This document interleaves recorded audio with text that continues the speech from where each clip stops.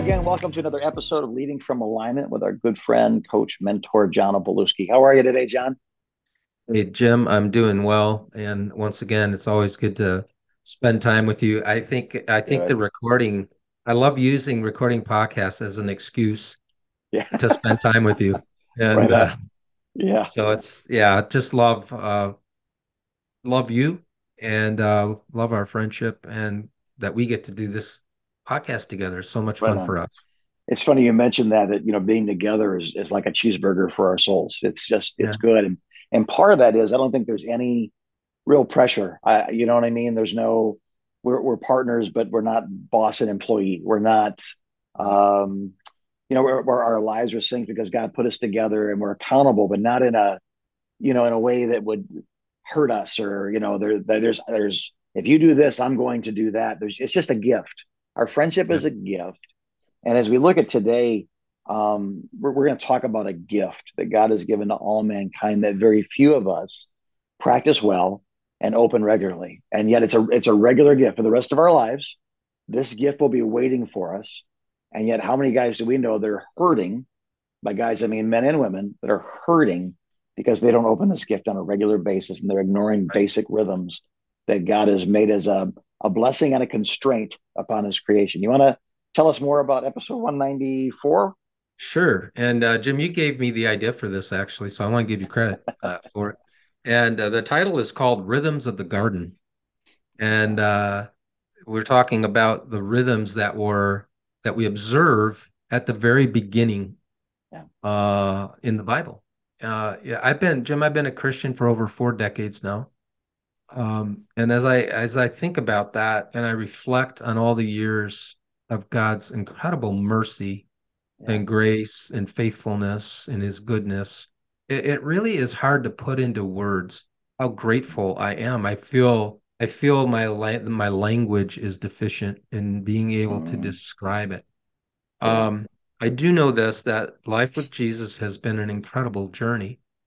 Yeah. Um, and I think I mentioned this a little bit in the last episode that, the Bible, it just never gets boring or No. stale or No. old to me. Uh, And I've been spending some time in Galatians and Ephesians, and I told you last week that it feels like I was reading it for the first time.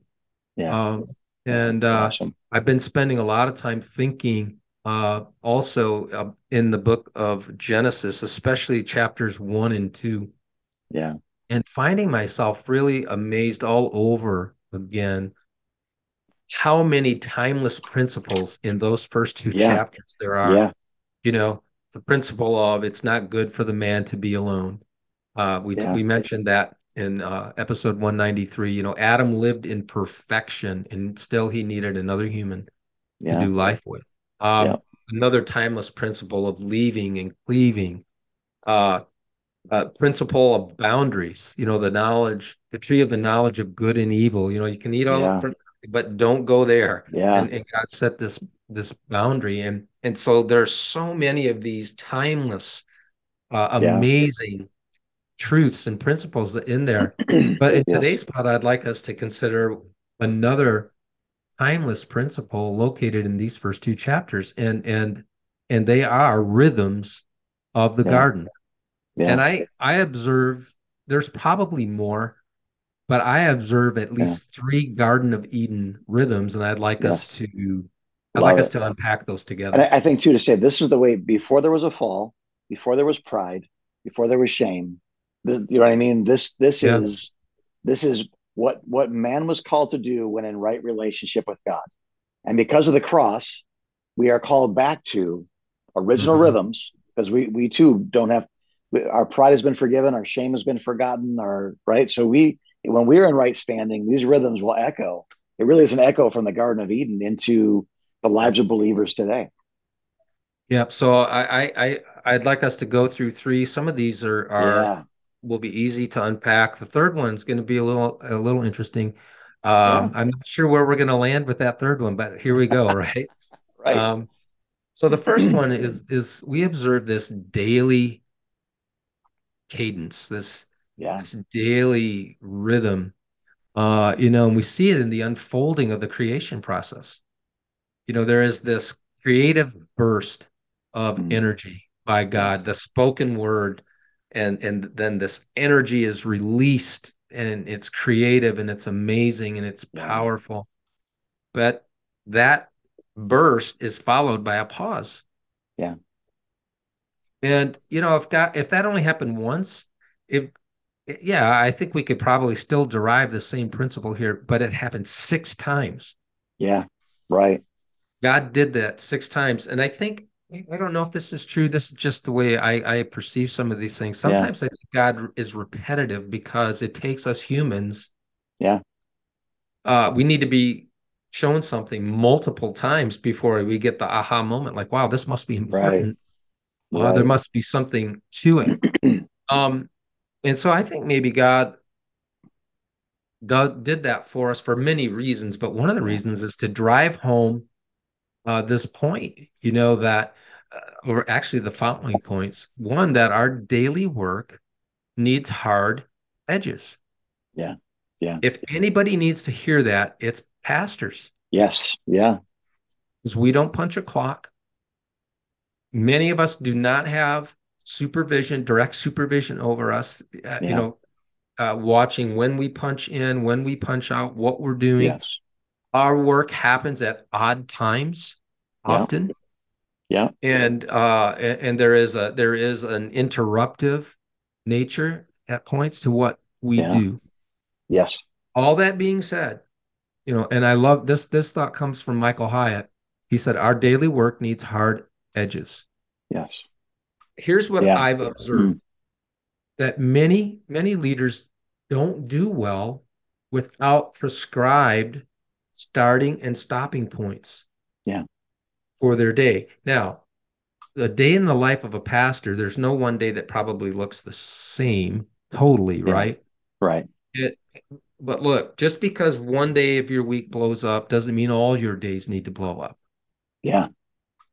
Doesn't mean you don't need uh, a starting time and a Yes. stopping time. Yep. And so Jim, I think one of the garden rhythms is that our daily work has this finish line to it. Yes. And this line is where we transition from our professional life, from our work to our personal life. Right. What do you think about that one? Yeah. That's first And one. again, since we're talking about creation in Genesis 1 and 2, if you study whatever God created, look at their eyes. Their eyes will tell you what they were created for. So our eyes are not nocturnal. When it gets dark, we can't see.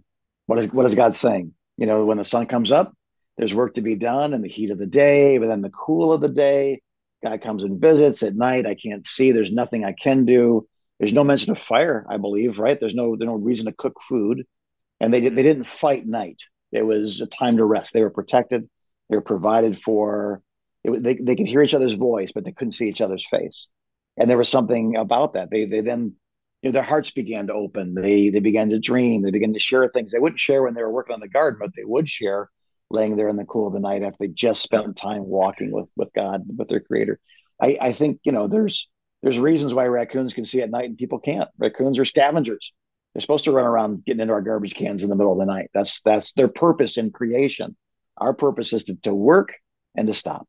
And I know we have light switches and smartphones and TV sets, but anybody that studies the human brain will tell you those things are actually damaging the creative purpose of the human brain. It's Yeah. it's not it's not a good thing. It's like getting a shot of speed when it would be better just to sleep. Our brains, some people have a real hard time falling asleep at night, and so doctors will say, well, what are your habits prior to turning Yeah. that light off? And they're watching TV while they're on the smartphone with music playing and everything. Like, well, no wonder it's pretending it's daytime. The sun doesn't go down like that.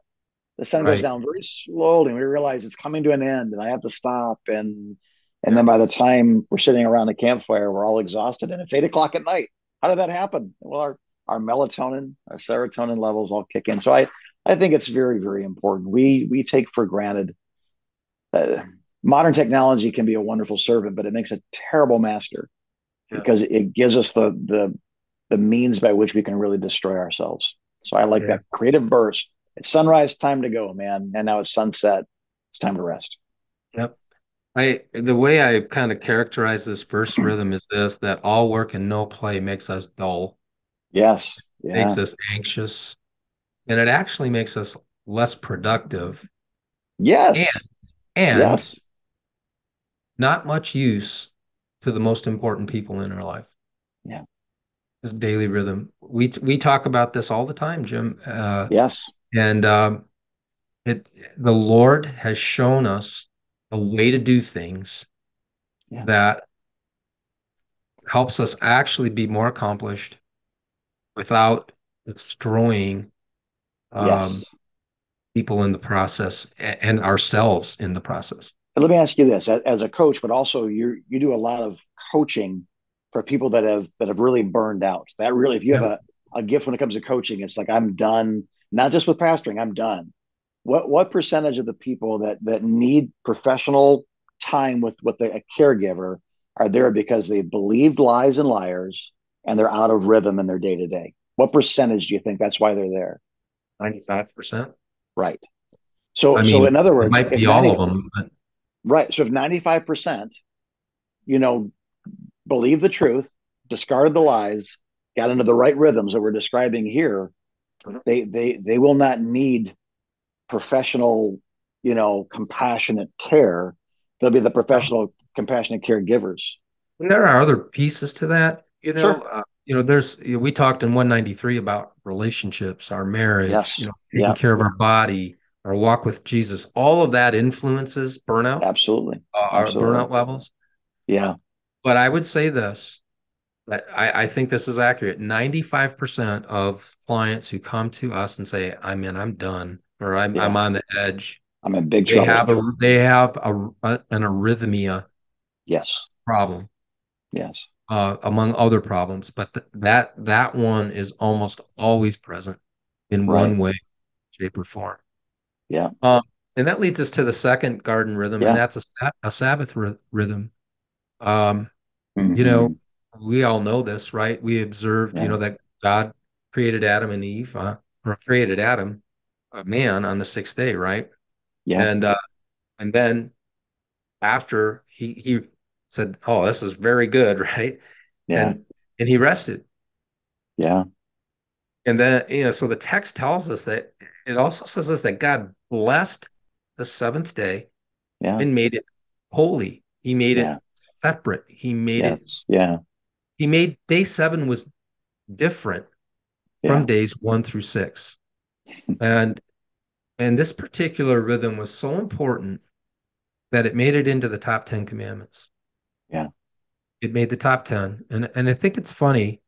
I actually don't think it's funny. I just think it's odd Hmm. that we wouldn't think about violating the other 9 commandments. Right. Or if we did disobey one of them, there would be swift repentance. Yeah. But somehow we give ourselves a pass on commandment number 4. Yeah. And I want to challenge our thinking there. Yeah. Just think about that for a minute. Would God be okay with you putting other gods before him? We absolutely know the answer to that, right? No, Yeah. Right. no. And Yeah. and so and I don't know if this is a human problem or if it's a Western problem, but in our thinking, somehow we tell ourselves that commandment number 4 is less important. Yeah. Pastors do this a lot. Yes. And so Sunday's not your Sabbath. If you're a pastor, Sunday is not your No. off. I mean, No. it's just not. You got to, That's your marathon. Paul discussed this Yeah. in his letters. Say, look, you got to find a different day, right? Right. To observe Sabbath, especially if you're in ministry. Yeah. Um, but God said, He showed us, He demonstrated it for us, and it made it into the top 10. It's a thread throughout the entire Old Testament, and it's referenced multiple times Yes. in An the New everlasting Testament. ordinance. Yeah. That's It's right. called an everlasting ordinance. Yeah. So this rhythm isn't something new. It isn't something that um, we're pitching today so that you can be lazy. Yeah. It's not. it's not, some people think, well, your generation doesn't know how to work hard. Listen, my generation has the other problem. Yeah. We have the other side of the problem. Yeah. Workaholism is a real issue. Yes. Um, so this has got nothing to do with pop psychology. This has nothing to Right. do with, this is a biblical theme. It's Yeah. timeless. It's and and it's such an important part of being well. I could talk about this the rest of the time. Yeah. I think there's so many things that Sabbath does for us. But I was just thinking about this one this morning. Sabbath Yeah. keeps us from getting full of ourselves. Yes, it does. Yeah. All the achievement, all the accomplishment. Every day I remind myself, man, this is God's baby. If he doesn't show up, none of this is happening. None of that. Right. And and Yeah. it just it's humbling. Yeah. Every week I need to be humbled Yeah. and remember so much of what happens Yeah. is God. Now I have a part to play in that, right? But not on my day off, I don't. Right. Right. And so this second rhythm, Jim, I think we've talked about Mhm. this exhaustively on the podcast, but I'm no less passionate about it today than I've ever. I'm more passionate about it now than I think I've ever been. Give me Yeah. your thoughts on this second rhythm. I think this is what the problem we can run into is Jesus did some work on the Sabbath, healed people. The Pharisees are all upset about it. He picked some heads of grain. He and his disciples, they ate them. The Pharisees were upset about it. So it appears that, Jesus never murdered and that was okay, or used the Lord's name in vain, or, worship other gods. So it appears there is a difference to this. But I think this is where we get in trouble is we say, aha, because he picked some heads of grain and ate them, or he did a miracle, that somehow this has been abolished, that there is no such thing as a Sabbath anymore. Is it lawful to do good on the Sabbath, Jesus says? And the answer is obviously it's rhetorical. The answer is Yep. yes. But I also say this, that the cause of the original sin, as I understand it, was the devil said, God's commandments are actually restrictive. That he's keeping you from something better than the rhythms and the mandates and this. There's something better, and if you do it another way, you'll be in a better place than doing it God's way. And I think we're in danger of the same sin, if you will. That Yep. yes, I know it's a day off, but Jesus worked on the day off. Well, wait a minute, picking a head of grain or healing a blind man in the synagogue is very different than doing yard work or social work or writing your message Or or doing 9 to 5 doing nine uh to five. It's on your day different. off. It's very, very Yep. different. And so I would say that believing that you can accomplish more your way than God's way is we're right back to that fruit. We're right back to that tree. The serpent goes, no, go ahead. It's no big deal. Matter of fact, doing it God's way is actually restrictive. That's the old covenant. That's the Old Testament. That's an old truth. The world doesn't work that way. Your people work 5 days a week and then they want to do something on Saturday. And so and Sunday, but I get that, but they're coming to a recreational event. You're not recreating at church on Sunday. You're not recreating at a gathering on Well, Saturday. you're You're expending a you're tremendous expending. amount of So energy. expending. So well, now we're going to work 9 to 5, but then our people are off in the evening, so they want to get together with us. That's where we do our counseling. That's when we're free. That's when they're free. So that's when we have to make ourselves free. And I think it comes down for this for me is I believe that I can be right with God and never observe another Sabbath in a legal Old Testament way. But why would I ever want to? I can dig a hole one of two ways. I can get a shovel and with my power, I can dig a hole, or I can get a hold of a backhoe and with its power, accomplish more in 5 minutes than I can accomplish in 5 days. And I think the Sabbath is a gift. That it is a commandment, but it's a command towards a gift, if that makes sense. It's not.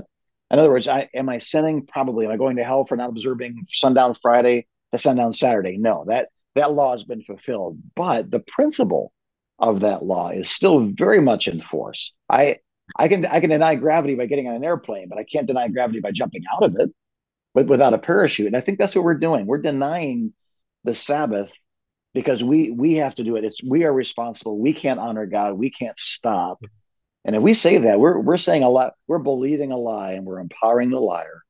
And our families need us to take a Sabbath. Our friends need us to take a Sabbath. God has given us this gift. It is wrong to ignore it. And I'll quote Jim Baker here. Many of us would know, the older guys would know who Jim Baker was. He did not observe a Sabbath for year after year after year after year. And when he got out of prison, he counted the number of days that he was in prison. And it was roughly the number, if not exactly the number of Sabbaths he ignored. And his point was God will get his Sabbaths one way or the other. And excuse me, and I would say this that a couple of thoughts there, Jim. Yeah. I appreciate the thought process of principle versus law here. Yeah. And so does your day off blow up sometimes? Yes. Yeah. If you're in the ministry, even in normal life, it can happen, right? It Yeah. seems to happen more in the ministry, I think. Yeah. So will you miss a day off some weeks? Yeah, you probably will. Yeah. But there's this principle at play Yes. that here's where I am, and here's why I think if you struggle with this, you need to be really strict with yourself for a while. Yeah. 40 days, maybe. Because yeah, it might be that. Yeah. Because it is so easy, Jim. 1 week becomes 2 weeks. Yes. 2 weeks becomes 4 weeks. I talked to a missionary, said I haven't had a day off in 4 years. Oh, no. And Oh, no. my first thing I said back to him is that, are you crazy? Now Yeah. that probably wasn't kind, but I Yeah. just couldn't help myself. We had a Yeah. good discussion, we're still friends. He didn't, we like each other. Yeah. But I said, who do you think you are? Yeah. And so that's my concern is that um, we get sloppy with this Yes. rhythm and we start to think, I don't need that, you know. Yeah. And the truth of the matter is that you do need it. And Yes. I Yes. encourage pastors, if you miss a day off, try to make that up the following week. Yeah. Try And, to, and and maybe this is that reactive being wise, but this last point that we have, there's actually a proaction to the Sabbath. Like, no, that's right. I need rest because it's been such a long week. I need rest. That's true, but introduce that third thought because it goes beyond just you need rest because maybe you do, maybe you don't, but there's something that comes out of stillness, and that third point that I think is important. Yeah. And so, not only did God rest on the seventh day, apparently Adam did too. Yeah. Um, and then we read in Genesis 2:15, after that rest, it says the Lord God took man and put him in the garden of Eden to work it Yeah. and to take care of it. And so his work started after Sabbath. Not it wasn't He Yes. wasn't working toward Sabbath, he was working from From from Sabbath. Sabbath. That's a And so huge point. That's it. I mean, please, if you're listening and you're not getting what we're saying, you're resisting it. No, I'm blue collar. I work hard. I'm not lazy. My old man was a factory worker. I get all that. Now put it aside because some of the best stuff you're ever created to do, you will not get to unless you rest. I think yeah, that's an absolutely true statement here. yeah. And so this is kind of like an overarching rhythm I think we see in the garden. Yeah. And it's working from rest instead of for rest. Now, to be Yeah. frank, I've worked for rest a good chunk of my life. Sure. Yeah. And so this is a new thought, and this is the part of the pod that I'm not sure where we're going to land the plane here, but um, because this is something that is still in I'm still wrestling with this thought process, Yeah. but working from rest postulates the following: we don't work so we can rest, we rest so we can work. Yes. Yeah. And, like I said, historically, my experience has been I get to the end of a full week and Sabbath day appears just in time to just rescue me, you know, Yes. Yeah. um, and recover. And so I've asked this question, what comes first? Yeah. Is it rest and then work, or is it work and then rest? Is it the chicken or is it the egg? Um, Give me your thoughts on that. And Yeah. I'm still, as you can tell, I'm still trying to work my way through that one. Yeah. I think we're on Genesis to something here. 128. Genesis 128, God tells Adam, be fruitful and multiply, fill the earth and subdue it. You think you got a to-do list. Yeah. Fill the earth. So 25,000 miles in every direction you can point your finger. I want children. I want cities. I want worship. I want beauty. And is it on your mark? This is day 6 now. On your mark, get set. Day 7. He gave him his assignment, and then he gave him a day before he had to start anything. And I think, man, if anything true in my life, it's this has got to be one of the top 10 true statements of my life. I need to be creative. I need boredom. To be inspired, I need stillness.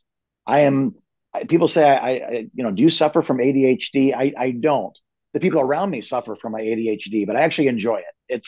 But I know this. Like when I'm driving, you ever drive up north up by 75? There's parts of road that are so straight. You don't need a steering wheel. You don't need to buy a Tesla to have a self-driving car. You can go to sleep and you wake up in Alpena because it's just a straight shot up 75. It's during those times when my family's all falling asleep in the car that God begins to speak to my heart. When I'm mowing grass, going down, turning around, coming back, turning around, it's in monotony that beauty in my soul is realized. And I think some of the best things I've ever said have come out of long runs, long drives, silence, stillness, and even the pain. For me, boredom is painful. Some people go, it's inconvenient. It's not inconvenient to me. It probably the most emotionally painful part of my life is having to sit through an hour long meeting that I don't want to be in. It is maybe you're like that in school. I've been like that my whole life. So join us this, especially Zoom meetings with 14 people on it, talking about stuff that doesn't matter that you're not a part of. I am known in my church and my staff when they start talking about what color should the lanyards be. I just get up and go take a break, and they know I'm not going to be a part of this conversation. It's not what I do. But isn't it interesting that in those daydreaming moments, in those still small moments, in those monotonous canoeing by yourself, kayaking by yourself moments, God begins to speak. I cannot create art between 9 to 5. I can paint a wall between 9 and 5. I can't create a masterpiece between 9 and 5. There has to be inspiration. There has to be time. I can write a sermon every week, but I can't write a book every week. I need time. I need early morning, late evening. So I would just say this. I think God is trying to get his best work through his people, and he inspires us when we're a little bored, a little restless. So what am I going to do on my day off? I got to find some. Just what if you did nothing but listened, for 24 hours and worshipped, and then you came out of rest with this to-do list. I think it's okay to make a to-do list on Sabbath. I think it's okay. I don't think it's okay to do your to-do list on Sabbath. Yeah. But if you planned your week in a day of rest and you planned your meals and you planned, and all that beautiful groundwork was done, by the time the first day of work comes along, whatever that is, man, you're ready, So I may be a little bit passionate about this. You may have regret turning the microphone over to me. No, I don't regret It's it huge. at all. It's just a different way of thinking, right? Yeah. But Yeah. one of the things that maybe an illustration of this, Jim, real quick is so whenever I started a new job, Yeah. from one job to the next, I had people tell me all the time, take 2 weeks off before you start that new job. Yes. Go into the new job rested, Yeah. energized. And sometimes I listened and sometimes I didn't. Yeah. And and so I do think there's really something to this third Yeah. rhythm. It's this third rhythm. It's almost like we look at Sabbath as a reward for a hard week's work. And maybe it's Yeah. not a reward for a hard week. Maybe it's what launches us into Yes, I agree. a full week of work.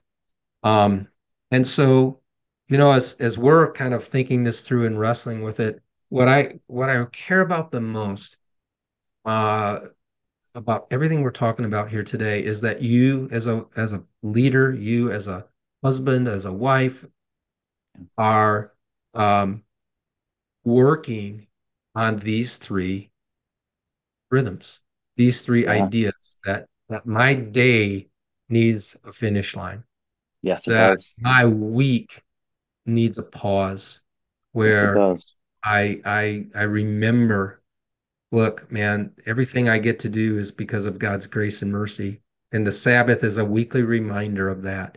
It's a weekly reminder of how much God is in this, how much I depend on him to do it. It's funny, you know, that on Mm. my Sabbath, God works. He's still working, Yes. you know, and Yes. I had somebody say this, we can't, and I won't say who it was, but it was a pretty prominent leader one time say, we can't rest until the work is done. And I was in the same room Yeah. I was intimidated because of the stature of this leader. This is just a Yeah. national, but I Yeah. wanted to raise my hand and say, you know what? But our work's never done. So does that Right. mean we can never rest? Right. And so if you operate Mm-mm. with that mentality that I'll rest when the job is done, if you're in the ministry, your job is never done. No. It's just never done. Mm-mm. So get used to that idea. Yeah. Be be reasonable and realistic about what you can and can't do in the course of a day or a week. You know, Yeah. and you might be thinking, why should I even care about this stuff? Oh Well, my. you know, I hope that by now, if you've listened to this podcast for a while, you've answered that question already. But my Yeah. guess is if you do these well, Jim, if you and I do these well, our work is going to be more fruitful. Yeah. We'll probably be able to stay in the game longer. Absolutely. I think we'll remember that our work and our ministry belongs to God, not us. Right. And it's quite possible we're going to have a lot more fun along the way. Absolutely. Yeah, And I think absolutely. God is big enough to call us to do something that has significance to it and to do it well and to do that for a long time and to have a lot of fun, to break records, having fun Yeah. along the way.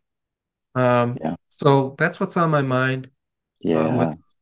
today's I episode. so one last thought, and that was this is several months ago. I woke up to a day that could be anything I wanted it to be. I felt like the Lord said to me, "You can put your hand to anything today you want to, but whatever you choose not to put your hand to today, I will put my hand to." And I remember that just, and there's days where I got so much to do. I got to do this, and the lawn's growing in the pool, and whatever you don't put your hand to today to honor me, I will honor you by putting my hand to. So I'm the backhoe. I'm the pneumatic power. You're the shovel power. Dig a hole if you want to, but I'm telling you, I can do more if you'll trust me and rest than you can do without me. And if I'm not obeying Sabbath guidelines, I'm working against God's creative order, the order He put in the garden. I've decided I have a better way. I've made the same mistake. I committed the same egregious sin that my ancestors did in the garden, where they decided that there was a different way than God's way that would be a better way. There just isn't a better way. So, John, Right. thank you so much for your thoughts. I agree completely. I think it's really timely because summertime is the time where we work twice as hard to achieve half as much, and maybe it's a good reminder that Jesus said, "I will build my church," and you get to help, but I will build my church. So, Right. right on. Well, our dear listeners and watchers, I hope this has been a great blessing to you. It's been a great blessing to me to hear, just to listen. Boy, just remember, you are not God. Matter of fact, today, a good goal might be today to resign from being the creator and sustainer of the universe. That you might look back on today, the day you resigned from being God is one of the best days of your life. Yeah. Be on his team, but don't sit on his throne. It's a horrible mistake, tremendous consequences. And so we are praying for you. We love you. We believe in you. It's Tuesday and you have not quit. So that is an amazing accomplishment. Give yourself a pat on the back and continue. Keep pushing. Keep resting. Keep believing. Keep striving. Keep pausing. The rhythms that God has for you. Keep those rhythms. Let God be your blesser. If it doesn't come from God, it's not a blessing. Trust me. You can build it, but you can't sustain it. Every blessing comes from God. If it doesn't come from God, it's not a blessing. It's something else. So God bless you. God bless your families, your ministry, your legacy as you continue to lead from Alignment.